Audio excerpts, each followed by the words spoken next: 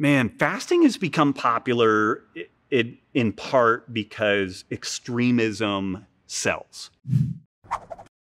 Like any type of like balanced, nuanced approach to anything doesn't really sell. Everybody thinks that there's some hidden gem waiting around the corner, and you know, the more over the top the process, the better.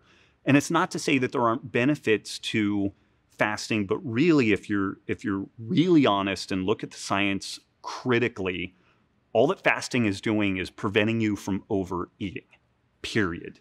And there is some interesting literature around calorie restriction and longevity, but it doesn't benefit all organisms. And what's interesting is it doesn't benefit organisms when they're fed their species appropriate diet. So most of the calorie restriction and fasting research that's been done that shows a really remarkable health and longevity benefit is in animals that are basically being fed lab chow type diets because they want to really control the protein, carbs, fat that these critters are eating. So it's laudable on the one hand, but rhesus monkeys are not biologically wired to eat lab chow that is refined corn syrup and they take refined corn syrup, sugar, corn oil, and like you know, corn particles and stick it together and put some vitamins in it and feed it to these animals.